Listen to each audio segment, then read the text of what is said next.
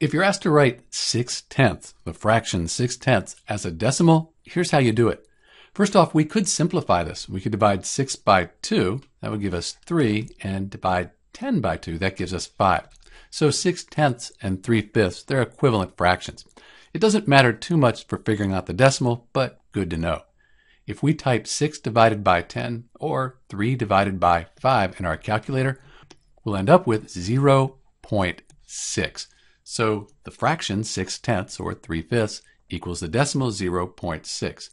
We could also do this longhand. Let's do that. We have 6 and we want to know how many times 10 goes into 6. 6 divided by 10. 10 doesn't go into 6, so let's put a 0 and a point here. Now we can call this 60. 6 times 10, that's 60. So the fraction 6/10, that gives us the decimal 0.6, just like we found with our calculator. If you used 3/5, you divided 3 by 5, you'd get 0.6 as well. And we could check our work. If we take the answer and multiply it by the denominator, we get the numerator. Same thing here, 0.6 times the 10, that'll give us 6, the numerator.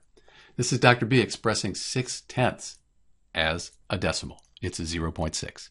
Thanks for watching.